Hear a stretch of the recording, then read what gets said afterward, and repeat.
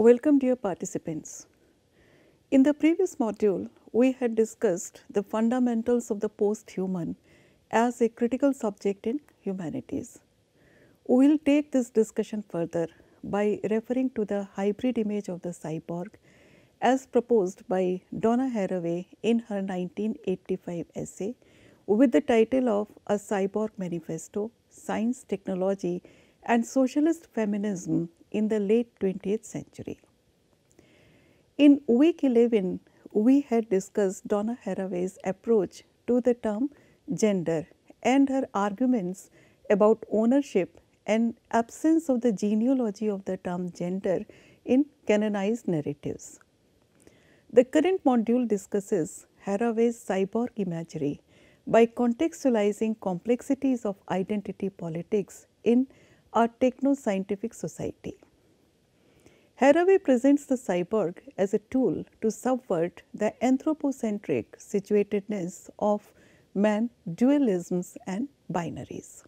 The Cyborg Manifesto was published in 1985 in the Socialist Review. It aimed to find political direction while foregrounding the hybridized existence of the humans in 1980s and is regarded as a seminal text in the development of feminist post-humanist theory and has almost a prophetic quality. In her reading of the cyborg, Haraway breaks the rigid boundaries of the human in animal and human in machine. It denotes a shift away from the anthropocentric category of the man in techno-scientific discourses.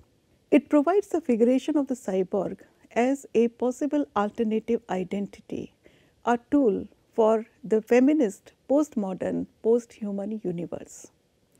We can see the reworkings of Haraway's cyborg imagery in several works. For example, Shelley Jackson's Patchwork Girl, Anne Balsamo's Technologies of the Gendered Body, and Chris Gray's Cyborg Citizen, etc. The cyborg figure is as much part of the popular discourse as it is part of our day-to-day use of technology. The concept of the cyborg is associated with Manfred Clynes, a scientist, innovator and musician. Clynes had deployed this idea in his 1960s article with the title Cyborgs and Space, where he argued for altering the human body to make it suitable for space travel. Harroway believes that already today we are all cyborgs. More significantly, she posits that the advent of cybernetics might help in the construction of a world capable of challenging gender disparities. The cyborg is a matter of lived experience that changes what counts as women's experience in the late 20th century.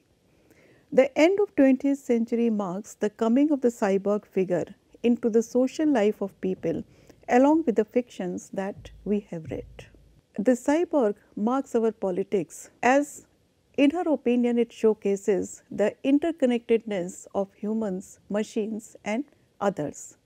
It does not necessarily relate to technology only, as Harroway notes that the modern medicine is also full of couplings between organisms and machines. Harroway posits that the debates about scientific objectivity in feminist theory argue for a transformation of the organic and technological vision to foreground a specific subjective positioning of the female subject. She suggests that the late 20th century marks our time, a mythic time. We are all chimeras, theorized and fabricated hybrids of machine and organism. In short, we are cyborgs. The cyborg is our ontology. It gives us our politics. The cyborg is a condensed image of both imagination and material reality, as it challenges and almost ridicules the binary opposition of the self and the other, the machine and the human, the anthropocentric male and disposable category of the female. The cyborg has no origin story or genesis, as it denotes interconnectivity and the idea of relationality. To explicate this further, we will discuss a video in the next slide. The video shows Dr. Donna Haraway, an anthropologist, STS scholar at NYU School of Engineering. She reconstructs the image of Haraway's cyborg as a tool for future change. Dr. Donna Haraway suggests that the cyborg imagery marks the present, future, and possible past of our cyborgian society. My guide to cyborgs and to cyborg feminism is a little bit more ordinary, everyday, contemporary than all of those. My guide is the philosopher of technology, Donna Haraway, a totally sort of normal, middle-aged, middle American, middle-class woman here with her dog, who inspires much of her writing. And this is the cyborg that Harroway is writing with. This is a cyborg drawn by her sometime collaborator, artist Lynn Randolph. And in her very famous paper, A Manifesto for Cyborgs, she kind of lays out this idea of the cyborg not necessarily as a thing that actually exists in the world, not necessarily as a sort of future thing that we can be concretely working towards, but as this kind of mixed material semiotic, mixed physical and ideological tool for thinking about what kinds of futures we want to bring into being. And so she writes, by the late 20th century, our time, a mythic time, we're all chimeras, theorized and fabricated hybrids of machine and organisms, in short, cyborgs. The cyborg is a condensed image of both imagination and material reality, the two joined centers structuring any possibility of historical transformation. So again, the cyborg, the figure of the cyborg for cyborg feminism is this joined figure, this figure that is both imaginary and that reflects some of our material realities, that is both at the same time. The image of the cyborg in Haraway's imagination contributes to the utopian tradition of a genderless society, a world without gender and also without genesis. The cyborg is a creature in a post-gender world. In a sense, the cyborg has no origin story in the Western sense. According to Harroway, the origin stories depend on the myth of original unity, fullness, bliss, and also terror, represented by the Western notion of humanism, that is, the great unity of the man as the universal being. The cyborg skips the step of original unity, of identification with nature in the Western sense, as it is a hybrid.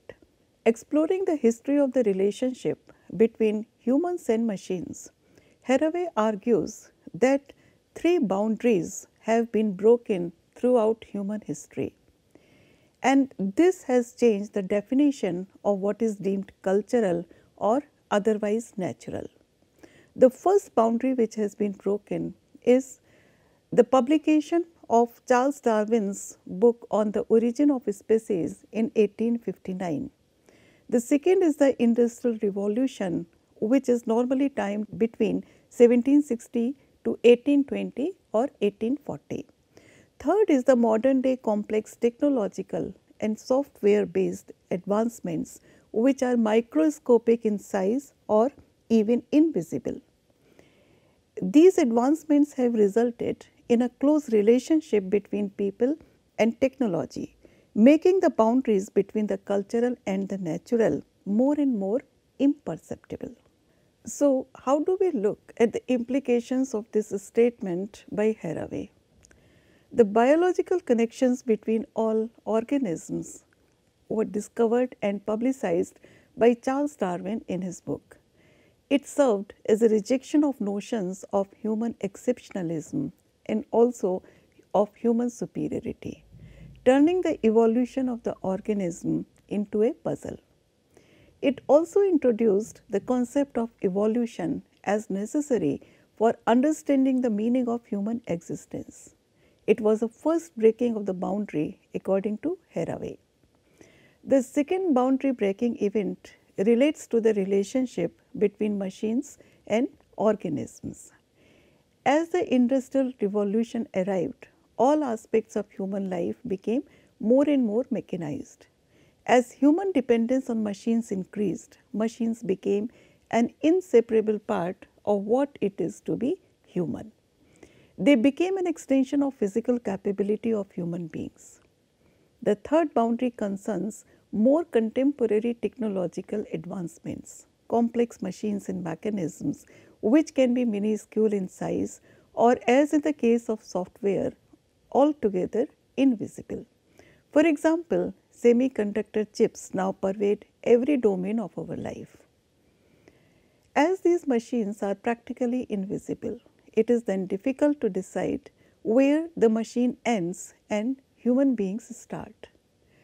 This machine thus represents culture intruding over nature, also intertwining with it and changing it in the process. Late 20th century machines made the difference between natural and artificial, mind and body, self-developing and externally designed, and many other distinctions that used to apply to organisms and machines quite ambiguous. However, it also led to a technological cynicism. For instance, the accounts of technological determinism destroying man by the machine. We find such tropes often in science fiction, for example, in Blade Runner or the Space Odyssey. Harroway, however, has completely rejected such cynicism. For Harroway, science and technology can best perform their functions when read in the lines of feminism. In considering the types of technologies we need in order to create a sustainable future. The cyborg figuration does not conform to the politics of exclusion. Rather, it can be used as a tool to highlight the politics of exclusion in the name of gender, race, and class, etc. Such categories provide a false sense of unity. Harroway argues that there is nothing about being female that naturally binds women as a homogeneous category. Cyborg erases contradictions between nature and culture. Therefore, it is no longer possible to associate a particular role with any gender.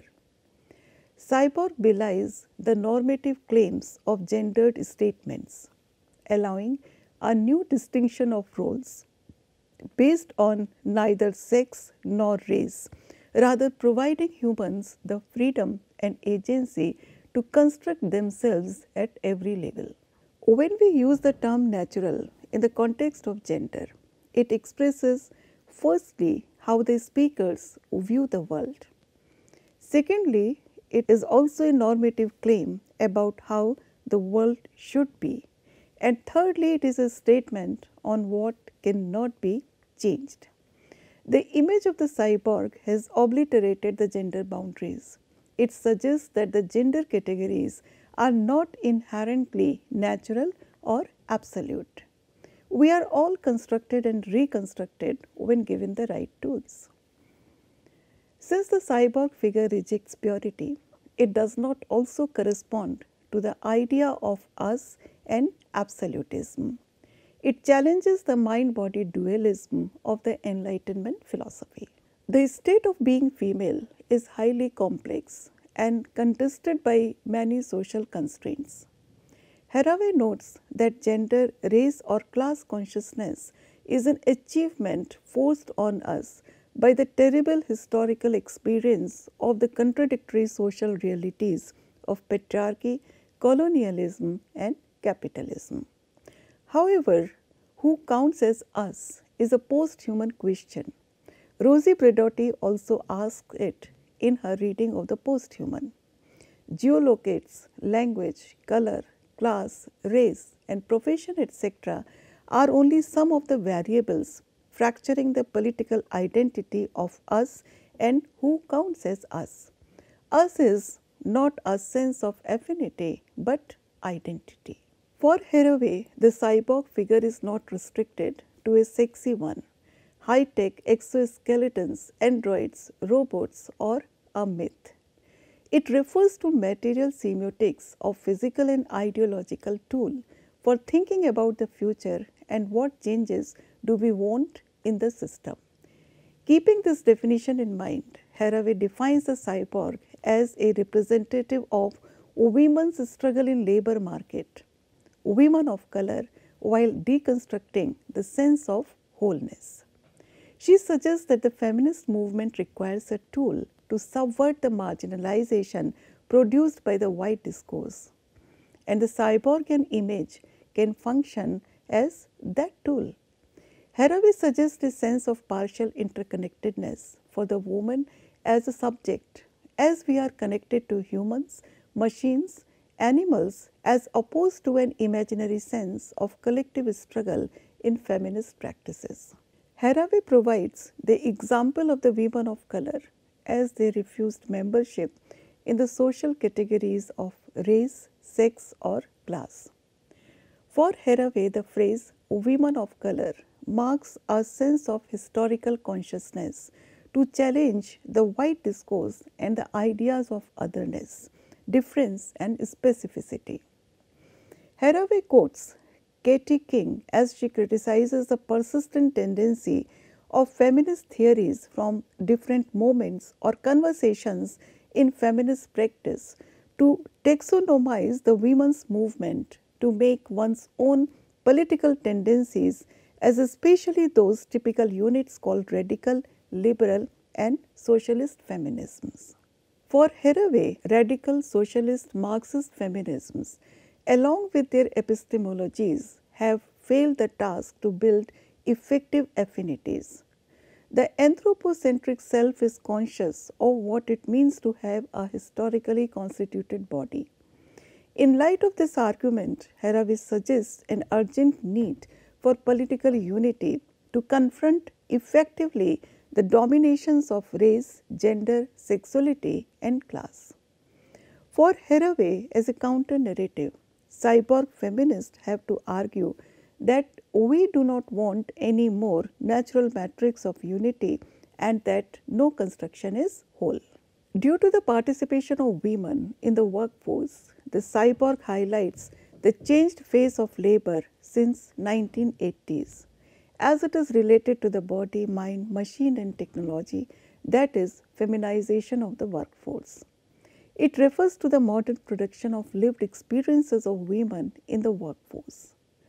The cyborg becomes a signifier of the changed conditions of women in late 20th and early 21st century. As Haraway criticizes the different schools of feminism, diluting the core of feminist thought. Haraway critiques both Marxist socialist feminisms and radical feminisms as they have denatured the category woman and consciousness of the social lives of women. Marxian socialism is rooted in an analysis of wage labor which reveals class structure. However, under capitalist patriarchy, women's labor in the household and women's activity as mothers generally are discounted. Atwood's The Handmaid's Tale suggests that the unity of women rested on supervised forced labor as production and reproduction. On the other hand, while addressing the issue of sexual appropriation and sexual objectification, Haraway notes that a woman loses all sense of agency due to sexual appropriation.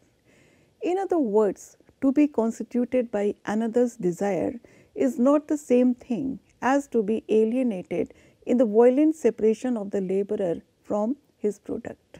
While problematizing the influence of late 20th century capitalism and the conditioning of women in the labor force, Haraway suggests that technology dictates not just the public space but also the private space. In considering these crucial paradigm shifts, the growth of technology and the boundaries between human and the machine, she draws the idea of the informatics of domination, which translates to process of creating new metaphors for thinking about society and technology. Her approach towards the cyborg as a figuration and feminism is based on the rearrangements in social relations tied to science and technology. She suggests that we are living in a polymorphous information system and provides a systematic arrangement of material and ideological dichotomies as she charts the transitions from old hierarchies to the new network that she calls the informatics of domination. The term suggests the global science and technology based systems that lead to inequitable socio-economic conditions that are especially pernicious for women. The term refers to the emerging techno-social world order, which discredits women in social media, science and technology, communication sciences, biology, robotics, and artificial intelligence as a field. The cyborg figuration for Harroway attempts to challenge the informatics of information to produce a post-gender narrative, an alternative to phallocentric discourses. In this slide, we can look at the comparison of old hierarchies to the new network. As a post-gender creature, cyborg can be a vehicle to challenge the informatics of domination. We can see that how eugenics has resulted in population control in new network, how the mind has been replaced by artificial intelligence, etc. Haraway suggests that we are not linked to one idea, one group or one technology. We assemble and disassemble. We are weaved into connections with the human, the machine, and the animal as a representative of the environment. The cyborg is a part of this new world, a part of the informatics of domination. It is disassembled and reassembled. It is a postmodern collective and represents the personal self. To justify her arguments and prove that the cyborg is part of our social lives today, Haraway provides the example of communications technologies and biotechnologies. Communication technologies and biotechnologies are the crucial tools recrafting our bodies in the opinion of Haraway. These tools embody and enforce new social relations for women worldwide. And I quote, "Technologies and scientific discourses can be partially understood as formalizations, that is, as frozen moments of the fluid social interactions constituting them, but they should also be viewed as instruments for enforcing meanings." Unquote. These technologies are applied to different fields. We extend coding from database maintenance to fields like molecular genetics, ecology, sociobiological evolutionary theory, and immunobiology. The cyborg and feminisms ask us not to analyze such knowledge and technology as isolated systems. Technologies are instruments enforcing meaning, and different streams interact and borrow from one another. Therefore, Haraway suggests that communication sciences and biology are constructions of natural technical objects of knowledge in which the difference between machine and organism is thoroughly blurred. Mind, body, and tool are on very intimate terms. Technology formulates our identity. It marks the hybridization of the machines and organisms to produce cyborg. So, where do women stand in this technological interface? In a post-industrial society, the women enforce attention to the new, not so pure body of the cyborg as a tool to subvert the constraints of anthropocentric humanism, capitalist patriarchy, phallocentric paradigms of power, and their marginalization. For Haraway, networking is both a feminist practice as well as a multinational corporate strategy. Women's social relations are dictated by science and technology and are more interconnected than ever. In the integrated places such as home, market, paid workplace, state, school, clinic, hospital, and church, women face domestic violence, commodification, surveillance, control, continued intense sexual and racial division of labor, and marginalization. These circuits require a broad understanding of a more comprehensive nature of labor organization. The permanent partiality of feminist points of view has consequences for our expectations of forms of political organization and participation. Haraway suggests that we might perhaps learn about subversion from the entanglement of humans and machines, as Western humanism has failed us especially the feminist cause. Haraway also presents a utopian dream for the future. She says that the feminist dream of a common language, like all dreams for a perfectly true language, of perfectly faithful naming of experience, is a totalizing and imperialist one. In that sense, dialectics too is a dream language longing to resolve contradiction. And she goes on to say that perhaps ironically, we can learn from our fusions with animals and machines how not to be men, the embodiment of Western logos. From the point of view of pleasure in these potent and taboo fusions made inevitable by the social relations of science and technology, there might indeed be a feminist science. Unquote. With the rise of the cyborg in Haraway's evolutionary politics, we can no longer talk about man and woman as a binary. The cyborg figure represents rebellion, and it is an agent of subversion which can be used by feminism and other significant others to bring change and understanding of our present and future. The first incitation of the cyborg for Haraway is to rewrite our origin stories, starting with the Garden of Eden. For Harroway, the origin myths bind humans, animals, machines, and especially women in binary oppositions and provide a rigid sense of unification. Harroway suggests that the cyborg would not be a part of the Garden of Eden, as it does not recognize the binary oppositionality of the man and the female as his counterpart or man as a progenitor of human race propounded by faith and Western humanism. Harroway suggests that cyborg is resolutely committed to partiality, irony, intimacy and perversity. It is oppositional and also utopian.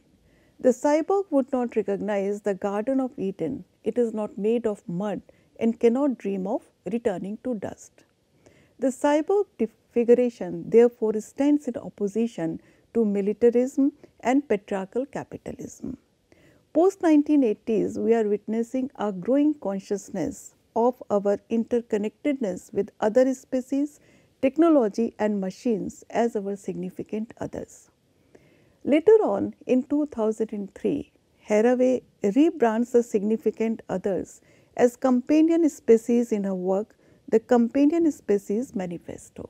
Cyborg writing is about the power to survive by retelling the stories that have displaced the hierarchies presented by the Western discourse. We have all been colonized by the phallocentric origin stories. However, for feminist cyborg storytelling, the task is to recode the anthropocentric rationale of meaning making and meaning production. Cyborg writing problematizes the dualities of man and woman, language and gender, nature and culture, and God and man. As a potent tool, the cyborg imagery as a part of our existence can help us make better sense of our techno-scientific way of life today. In the cyborgian imagery, the body articulates power and performance. The organic quality of body is not limited to gender anymore. It is more than that.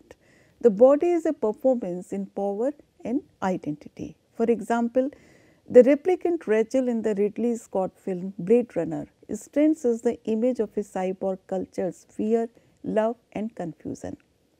Cyborg writing asks a fundamental question: why should our bodies end at the skin or include at best other beings encapsulated by skin?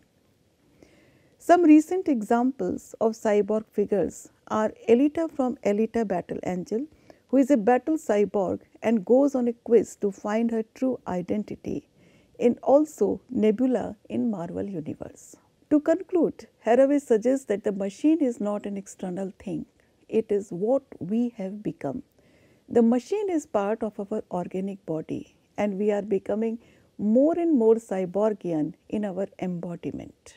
Our bodies, just like cyborgs, exhibit the power to produce change. And according to Harroway, the machine is us, as it demonstrates our processes, an aspect of our embodiment. The cyborg imagery can help express two crucial arguments in her essay. First, it rejects the production of universal theories. Secondly, it takes responsibility for the social relations of science and technology while reconstructing the boundaries of daily life. In partial connection with others, in communication with all of our parts, which include the animal, machine, human, male and female. For Harroway, the realities of modern life happen to include a relationship between people and technology in such an intimate manner that it is no longer possible to tell where we end and machines begin. I would refer to an interview which was published in Wired. Being a cyborg is not about how many bits of silicone you have under your skin or how many prosthetics your body contains. It's about going to the gym, looking at a shelf of carbo-loaded bodybuilding foods, checking out the Nautilus machines and realizing that she is in a place that would not exist without the idea of the body as a high-performance machine. Cyborg imagery can thus destroy dualisms in which we have explained our bodies and our tools to ourselves. In the previously referred interview, Harroway also gives the example of an Olympic player, and she remarks that the training and technology make every Olympian a node in an international techno-cultural network, just as artificial as sprinter Ben Johnson at his steroid peak. The cyborg denotes the possibilities of our current techno-advanced situatedness, and Harroway suggests that she will rather be a cyborg than a goddess. In the next slide, we have a video by Amber Case, an American cyborg anthropologist. Case suggests that we are all cyborgs as we are connected to machines, gadgets, and artificial intelligence. I would like to tell you all that you are all actually cyborgs, but not the cyborgs that you think. You're not RoboCop and you're not Terminator, but you're cyborgs every time you look at a computer screen or use one of your cell phone devices. So what's a good definition for cyborg? Well, a traditional definition is an organism to which exogenous components have been added for the purpose of adapting to new environments. That came from a 1960 paper on space travel, because if you think about it, space is pretty awkward. People aren't supposed to be there, but humans are curious and they like to add things to their bodies so that they can go to the Alps one day and then become a fish in the sea the next. So let's look at the concept of traditional anthropology. Somebody goes to another country, says how fascinating these people are, how interesting their tools are, how curious their culture is, and then they write a paper and maybe a few other anthropologists read it and we think it's very exotic. Well, what's happening is that we've suddenly found a new species. I, as a cyborg anthropologist, have suddenly said, oh wow, now suddenly we're a new form of Homo sapiens, and look at these fascinating cultures, and look at these curious rituals that everybody is doing around this technology. They're clicking on things and staring at screens. Case is making this statement from the point of view of a cyborg anthropologist. However, we will be borrowing this statement to analyze the cyborg imagery in popular discourse. In the next module, we shall explore the image of the cyborg as a tool to decode feminism in more detail. We shall look at the placement of cyborg and cyborg-like figures in our day-to-day lives as well as in popular culture. Thank you.